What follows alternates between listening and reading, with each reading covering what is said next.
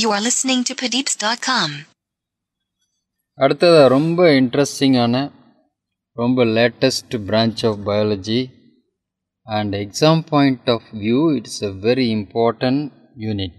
Everybody should be thorough with this unit because you can attend one 10-mark question very easily by making this unit thorough.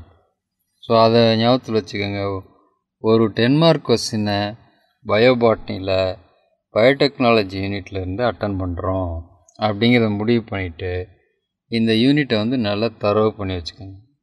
எல்லா type of question ஆன்சருக்கு இது முக்கியமானது. அது மட்டும் இல்லை, இது ஈஸியாக ரிமெம்பர் பண்ணக்கூடிய சிம்பிளான சாப்டர். அதை பற்றி பார்ப்போம். Chapter name is biotechnology. இந்த பயோடெக்னாலஜிங்கிறது ஜெனட்டிக்ஸ், கிளாசிக்கல் ஜெனட்டிக்ஸ் இருக்குல்ல, அதிலிருந்து வந்தது. இதில் எப்படின்னா we manipulate chromosomes, we alter the gene sequence. அதுக்கு ஒரு முக்கியமான டூல், ரிசர்ச் ஆர்கானிசம் எதுனா Eschefichia coli, E. coli. இது ஒரு bacterium, it's intestinal bacterium living in all the human being. இதுதான் most powerful tool known to science in gene manipulation. இது Eschefichia coli is a powerful tool in gene manipulation. Now we have got a technology advancement to find a specific gene, to cut the specific gene, குரோமோசோம்லேருந்து அந்த ஜீனை பிரித்து எடுக்க முடியும். அதை எடுத்த ஜீனை அப்படியே கொண்டு இன்னொரு குரோமோசோமில், இன்னொரு ஸ்பீசிஸோட குரோமோசோமில் கொண்டு போய் இன்சர்ட் பண்ண முடியும். அதே மாதிரி ஜீன்ஸை ரிப்பீட்டடாக டூப்ளிகேட் பண்ண முடியும். Countless times we can duplicate the genes. அப்படின்னு என்ன அர்த்தம்? ஒரு ஜீன் ரிப்பீட்டடாக ப்ரெசென்ட் ஆகிருக்குன்னா அதோட ப்ரோட்டீன் ரிப்பீட்டடாக ப்ரொடியூஸ் ஆகும். Large quantities of protein can be produced.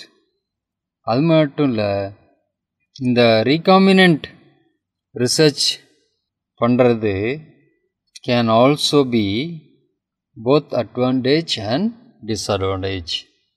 இதில் ப்ளஸ் இருக்குது, மைனஸ் இருக்குது. நிறைய plants we have produced from a single cell like carrot, cabbage, citrus, lemon, potatoes.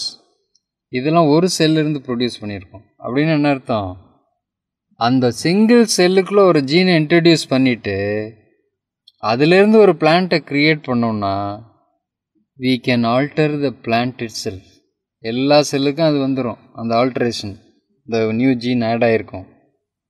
So we can improve the growth rate of the plant, the size of the edible parts increase பண்ண முடியும். amino acid balance which are polygenic controlled. Polygenic control என்ன? ஒரு character is controlled by many jeans. ஒரே ஒரு கேரக்டரை நிறையா jeans influence பண்ணும். அது பாலிஜீனிக் கண்ட்ரோல்டு கேரக்டர். இது மாதிரி முக்கியமான ட்ரேட்டுக்கான ஜீன்ஸ் எல்லாம் இன்னமும் கண்டுபிடிக்காம தான் இருக்குது பிளான்ஸில். அது மட்டும் இல்லை, ஒரு 5-6 ஜீனை ஒன்றா சேர்த்து லெபார்ட்டரியில் கல்ச்சர் பண்ணுறது, க்ளோன் பண்ணுறது இன்னமும் கஷ்டமான காரியமாக தான் இருக்குது. அதுதான் இதில் இருக்கிற டிஸ்அட்வான்டேஜ். ஒரு ஜீனை ஒன்று ஒன்றா மாற்றி கல்ச்சர் பண்ணுறத விட மொத்தமாக ஒரு குரூப் ஆஃப் ஜீன்ஸை பண்ணோம்னா இந்த modified plant will be more efficient. ஆனால் இன்னும் அது பண்ணுறதுக்கு we have not perfected the technology. So இது மாதிரி ஒரு ஃபேண்டாஸ்டிக் ரிசல்ட்ஸை, நியூ பிளான்ட்ஸை ப்ரொடியூஸ் பண்ணக்கூடிய பிரான்ச் தான் எதுனா biotechnology. You are listening to padeeps.com.